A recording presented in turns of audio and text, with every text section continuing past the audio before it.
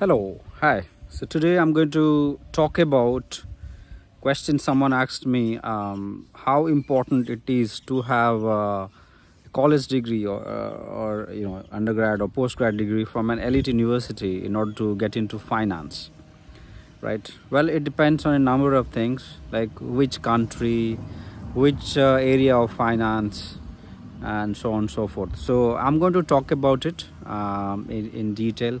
So if you're worried about the fact that you haven't been to elite universities for your undergrad or masters, whether you still can find opportunities in the field of finance or not, that's something I'm going to discuss. Okay, I like to be very honest about it. Actually, in some areas of finance, yes, it is important to have a degree from elite university. For instance, if you really want to work in venture capital or private equities, then yes, you need to have degrees from top universities, right? In India, you need to have degrees from the IIMs. Even within the IIMs, you have to be from the top IIMs. In Europe, you need to be from London Business School or from INSEAD, or in the US, you have to from Harvard Business School, Stanford Business School, and Wharton, and so on. So yes, if you want to work in those places like the PE firms and the VC firms, or in some of the elite family offices, yes, you need to have degrees from top-end universities. However, in many other areas of finance, you don't need to have that sort of a qualification. For instance, if you want to work in the banking space, right? Even the good banking space, like the top-notch banks, right? You do not need to have degrees from top, business schools or top universities. For some of these profiles, yes. For instance, if you are into, sales profile, if you are into investment banking, yes, you need to have, it does help to have, degrees from top universities, especially a business degree. But except for this, few roles, you don't need you don't need degrees from top universities. In fact, in Europe, even for investment banking, you don't need to have a degree from top university. Well, in Europe, people don't make distinction between the rankings of the universities, right? They don't care about whether the university ranks at the top 20 or top 50, top 100. They don't care much. As long as you have a relevant qualification, they're fine with this.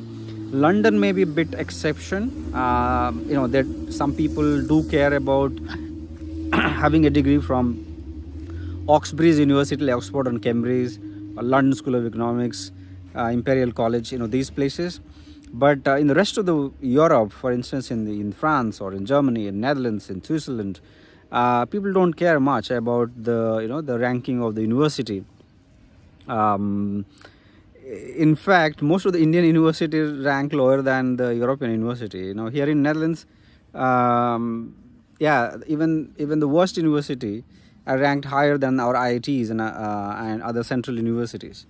So, but despite that, many Indians who do not have any qualification from European university, they're still doing quite well in European banking system. And many of them actually have reached to very high ranking officials. Some of the chief risk officers, some of the chief compliance officers, audit officer, and some of these head of the departments I've worked with. Many of them are actually from less developed countries such as India or like South Africa and Brazil and Argentina, these places. So, and obviously the university in those places are not that highly ranked compared to the European university, but still you can go up the ladder. It's not that too difficult actually, if you're willing to put in effort. So to answer question, yes, in some areas it's nice to have a qualification from a top university, but in many areas of finance, especially in more support functions such as risk and quant finance and compliance and audit and IT, you don't need to have qualifications from top universities, right? Even for front office roles in Europe, you don't need to have qualifications from top universities. Like, I've also seen that in some other places, for instance, in the US, In many banks, even for front office roles, people from community colleges also easily get jobs there. That's a bit difficult in India. Rarely you will find somebody working as an investment banker in JP Morgan who is not either from a top IIM or a top IIT, right? There are exceptions, but I see some chartered accountants working there as investment banker, maybe a few, not many. But that's a bit more difficult in India because the competition is a lot more there, right? So in order to filter people, obviously, companies prefer going to the top business schools, and hence you see only guys from top, engineering schools and business schools working there. But on quant finance area, that's not the case. Many people have this perception that only IIT graduates are getting opportunities in quant finance. Certainly in some trading companies, especially the global trading companies, but beyond that, that's not true. There are many students from central universities, which are not on the level of IITs. At least many people think so, although I don't think so. Many central universities are as good as the IITs are. And I know many people from central university. They're working in top end in banking and insurance firms as quants, as risk managers, as compliance officers, right? Very highly lucrative job profile. So it's nothing like it's much worse than having a front office role. In fact, many people I work with in Europe, they have previously worked as investment banker, as wealth manager, as front office salespeople, bond traders, and so on and so forth. And later on, they decided to work in the support function. So normally there is a perception that if you work in support function, you are more like working in back office of finance. It's not always the case, right? Sometimes the jobs in support functions can be more lucrative compared to the ones in the front office, right? So even if you don't get a chance to work in the front office just because you don't have qualification from an elite university, you could still explore many other areas where your qualification, your educational qualification, especially the name of the university, won't matter much, right? Having said that, it also depends on the country you're applying at. For instance, in India, it matters a bit in many places, especially if you have some hiring managers. It's very unfortunate that there are so many hiring managers are too particular about that. Okay, that guy must be from a top university. I see many hiring managers or HR professional putting on LinkedIn that okay, we only hire from tier 1 university, tier 1 colleges, tier 1 engineering universities. It's very unfortunate that you have tiering in India, because I found highly smart people even from tier 3 places, because in order to get into tier 3 colleges in India, especially the government colleges, public colleges, you really need to work really, really hard. For instance, some of these colleges in Delhi University or some of these engineering colleges at state level, in order to get into those places, you need to be like in the top 3 or 4, 5%, right? In your area, right? And that's quite tough actually, right? I mean, such a student can easily get into a top ranking university in Europe, right? That's quite easy, right?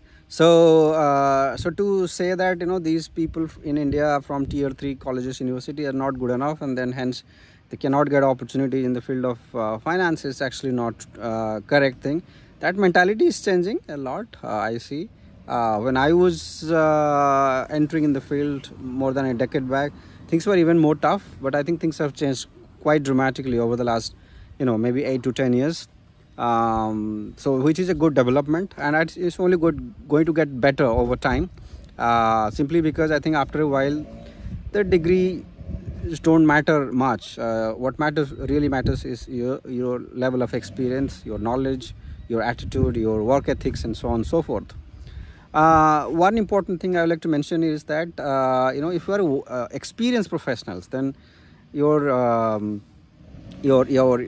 degrees don't matter much in many areas of finance, including the ones in front office and so on and so forth, right? I'll also like to add one more thing, is that I mentioned initially that in venture capital, in private equity, you don't see many people from not so elite universities. That's not always the case. Also, in some instances, there are some exceptions where people have managed to get jobs even in those places which are meant to be only for people from elite universities. That can indeed happen if you have let's say good experience. Imagine you come to Europe and you work for a top end wealth management firm or a private equity. Here there is no such feeling as such, whether you are from a top elite university or not. You get some experience and you move back to India, right? It's very unlikely that a private equity firm or a VC firm or a wealth management firm will ignore you, right? Even though you may not be from top IIM, that's still fine. You'll still find a job there. That shouldn't be a problem, right? So it depends on a number of things. Just to conclude, for a lot of the technical jobs, your university qualification matters much less, but more for the front office, sales, people who are hired for smooth talking. Yes, you need to have degrees from elite university, but there are also exceptions, right? There are also it's not like it's a there is a huge entry barrier. Yes, there is, but you still have some chances even for those front office roles, right? Thanks for watching, and let me know if you have any question in the comment section. And as always, thanks for watching. See you in another video, guys.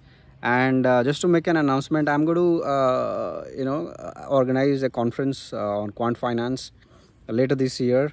If you're interested, please enroll for it. I will share the details later in a video. And if you are interested, if you genuinely like finance or quant finance, or for that matters any finance, you will find the conference quite useful. There will be speakers from various parts of the world, from various different fields in the field of finance, and it will be a great experience for you. So please join, and please also spread the word with people in your network. Thanks, guys. See you next time.